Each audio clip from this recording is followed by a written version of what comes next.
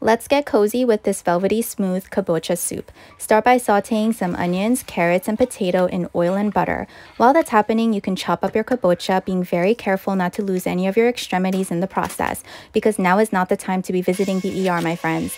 Use an immersion blender if you have one till everything is silky smooth. Add in some milk and seasonings, and because we're fancy like that, we're gonna garnish with some toasted pumpkin seeds and sage leaves, which we fried in butter. That's right. Finish it all off with a drizzle of EVOO and enjoy.